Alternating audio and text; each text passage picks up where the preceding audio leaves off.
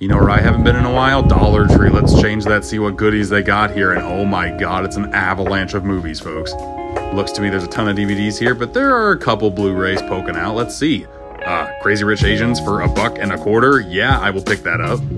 Here are a few Blu-rays that I already own, but they're definitely worth $1.25. You got Rocky, you got Hugo, you got Conjuring 2. All these are worth it, man. But here's a Blu-ray I've never seen before that was kind of interesting to me. Quiz, I'm picking this one up too. Here's some SpongeBob in Espanol. I don't have this movie. I would have picked it up if it wasn't in Spanish, but that's going to drive me nuts. And they have a couple good DVDs here too. Haven't seen Moral Engines. Don't know if I want to. Liked this show, Super Mansions, from the people who made Robot Chicken. Probably going to pick this one up too.